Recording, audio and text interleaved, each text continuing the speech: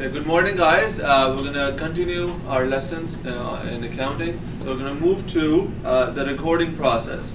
The recording process is a critical component of bookkeeping. If you understand the recording process, you will be a really good student of accounting because you'll understand where everything is coming from as far as the financial transactions are concerned.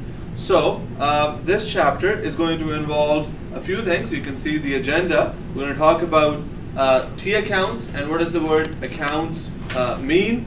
We're going to talk about the double entry accounting system.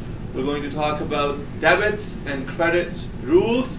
Debits and credits are really critical as far as how the accounts are transacted and how they're recorded. The recording process. Then we're going to talk about the journal, the ledger, and the trial balance. So let's start with what is a formal definition of an account. An account is an individual record of increases and decreases. So remember, accounting is not counting. Accounting is accounting, which means that you're recording all of the transactions which is happening in the company, and remember they're all financial transactions only, so you are accounting for those transactions, and that means you have to create accounts. So an account is a summary of what has happened during the year for the company in that specific account. An example of an account is salary expenses, rent expenses, revenues. These are all things, either money is coming in or money is going out. Some other accounts are cash, accounts receivables, inventory. These are all things that are part of the accounting system. And you can see, since accountants are so creative with names, we call it a T account. Literally, it looks like a T. So on one side we have debits, and on the other side we have credits. Debit is always on the left side of the T account. Always. A credit is always on the right side of the T account. Always. So you have accounts. You try to make T accounts for visual understanding and also to see where the debits and credits would be. And then at the end, of course, you have a balance. You either have a debit balance or you have a credit balance. Moving on to the next slide, it shows you a thorough example of how a T account is used and transacted. So you can see if someone makes an initial investment of $15,000 cash, you can see what happens to the T account. Yeah. So you can see the T account, there's a debit on the left, you put debit cash, you put credit owner's capital, and cash is debited $15,000, and owner's capital would be credited $15,000. But right now we're talking about cash only. So you can see cash is debited $15,000. The next transaction right away is monthly rent of $7,000. So when money goes out, cash is credited. So you can see now cash, there's a credit of $7,000 on the right side. And then you can also see the summary. You can see cash debit $15,000, cash credit $7,000, and the balance now is $8,000 debit. And so you take the $15,000, which is a higher number than $7,000. You take 15 minus 7, and you see that the $8,000 is now a debit balance because you started off with a debit balance. Okay, so that was just an example. We'll come to those kind of transactions in a few minutes. Double entry system. Accounting is based on a double entry system. So every time there is a transaction, there are two accounts that are affected. Always. That's why we call it a double entry system. Why is there a double entry system in accounting? So we can balance the most fundamental accounting equation, which is assets equals liabilities plus equities.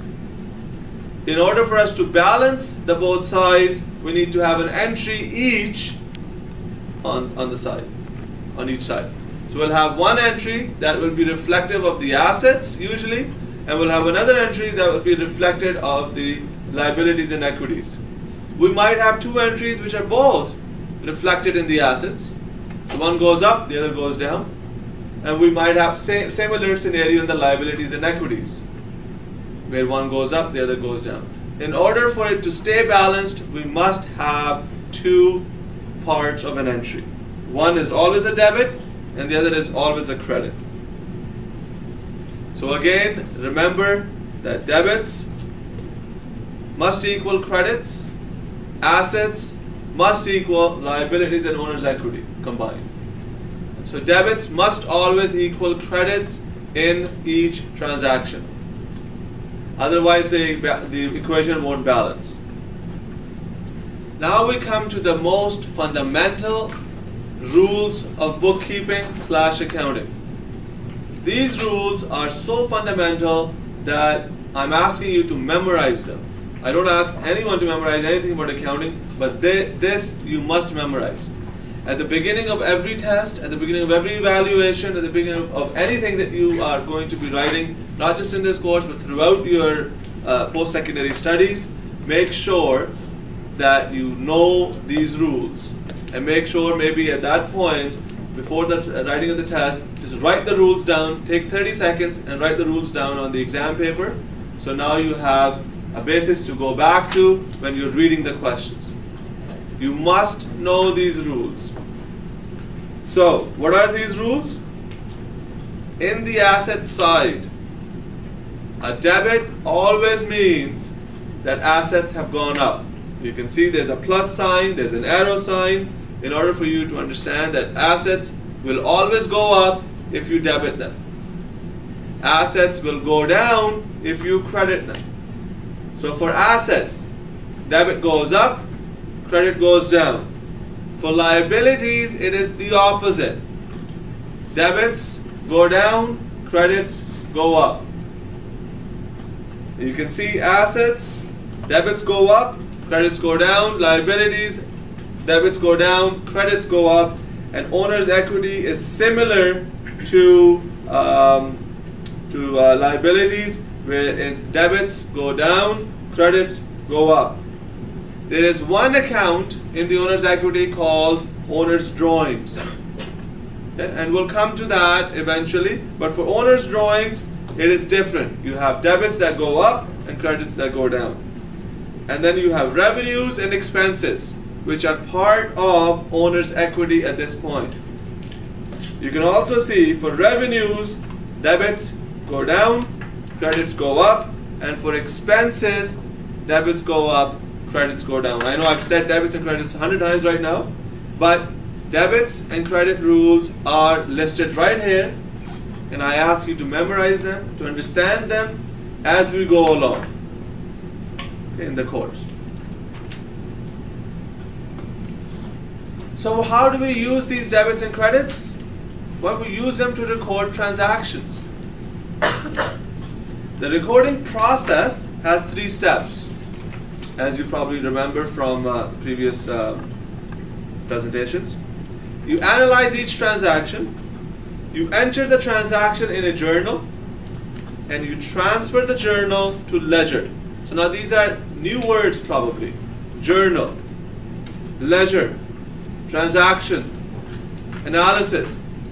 However, as we go through the course, you'll know these words and you'll understand what they mean and why do we use them. So what is the journal?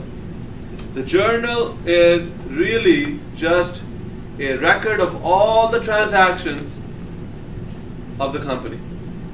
Start from the beginning of the period to the current time. It carries all the transactions, all the debits and credits that you have done over the lifetime of the company, that you can see them in the journal.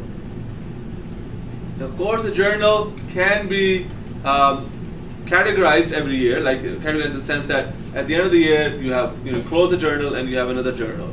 So you can at least know which journal you'll have to refer back to if you ever need to go back. The journal entries are part of the journal. You make those entries on the journal or in the journal. Okay, you can look at the significant contributions of the journal when you have a minute. So the real question is, how do you record? This would be considered a simple journal entry. You can see that in this case, there are two accounts that are involved, truck and cash.